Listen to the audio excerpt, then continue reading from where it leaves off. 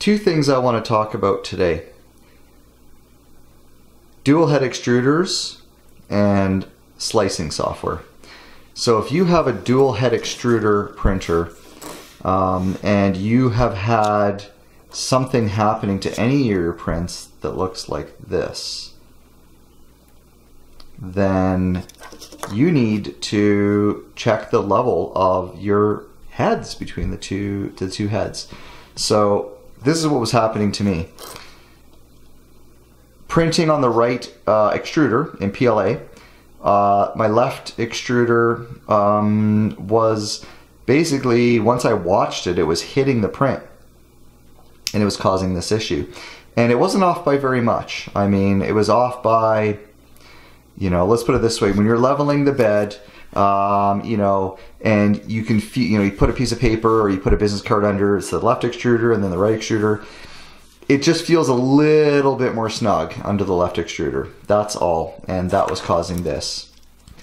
And then the second thing that I want to talk about is slicing software. So how this all started was that I really wanted to print this print right here, which is that is the spiral vase. And I absolutely wanted to print this so badly.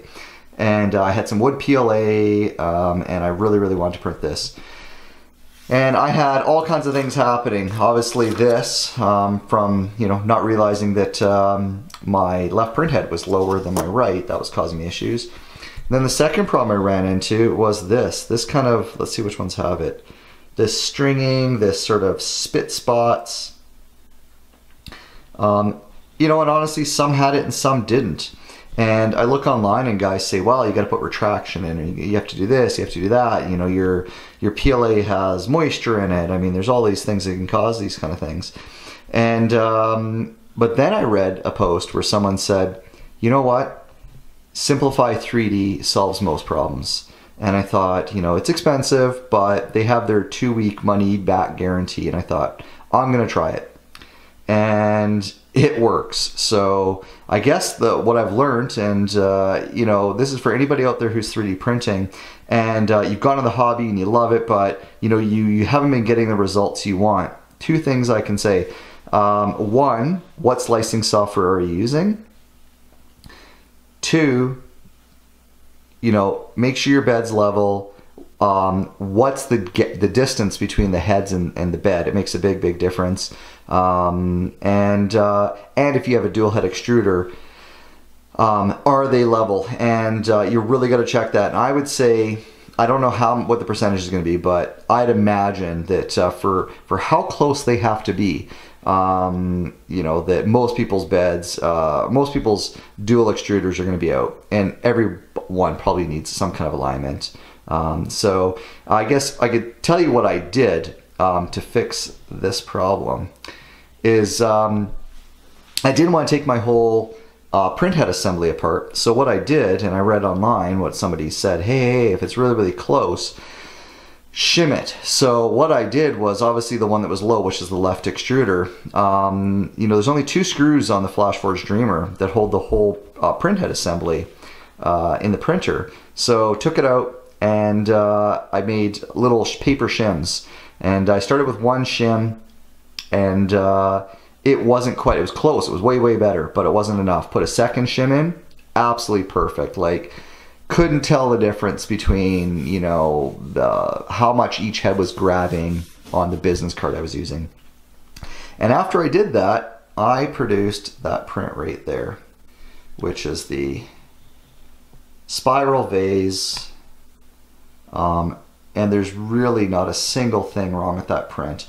Okay, I lie. The top has a bit of a problem, and that was me being greedy. So in Simplify3d, it knows my print Z-axis is 150 millimeters, and it automatically resizes it all the way to 150.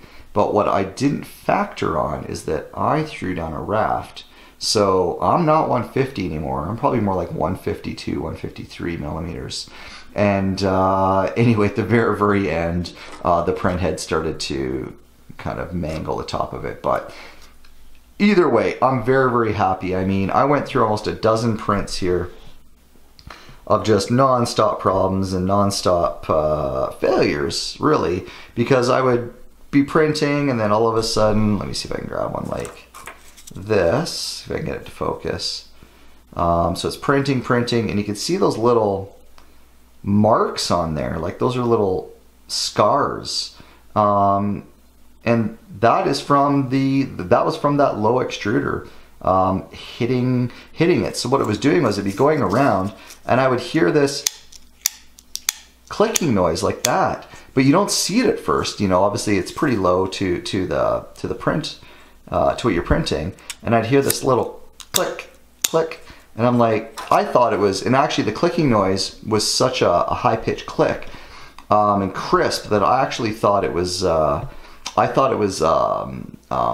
bed, you know, when it was going up and down or something, was jumping teeth, or the belts were jumping. That's what it kind of sounded like, but it wasn't. It was the left head hitting the prints. So anyway, this is sort of a, you know, I'm going to call this,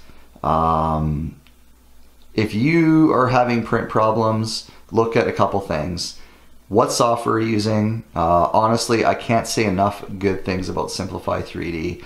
As soon as I loaded it up, all this stringing I had, gone. And all I did was load up that exact same STL file in Simplify3d.